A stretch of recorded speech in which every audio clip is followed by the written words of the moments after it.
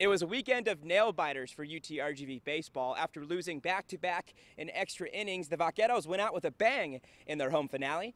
Chris Castillo provided late-game heroics Sunday afternoon. Bottom of the ninth, bases loaded, no outs. Castillo hit a walk-off sacrifice fly to win the game. It was the second walk-off of the season for Castillo. For him, that's a moment he does not shy away from. Honestly, I wasn't even thinking about it like that. I was thinking about our positioning and confidence and how big it was going to be, and we needed to win like real bad. We're just hungry, man. We're trying to get to the postseason. We have the guys to do it. He's worked hard.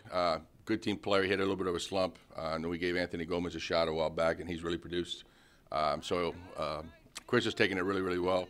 Has pulled for his teammates, so no complaints. UT-RGV wins! Castillo's clutch Sunday is now followed by a homecoming of sorts. The Oakland native is headed back to Northern California this week. The Vaqueros wrap up the regular season at Sacramento State. Right now, they're the 5th seed in the WAC. The top 6 make the conference tournament, so the Vaqueros controlling their own postseason destiny heading into the final weekend. The Vaqueros and Hornets start that series Thursday in Sacramento.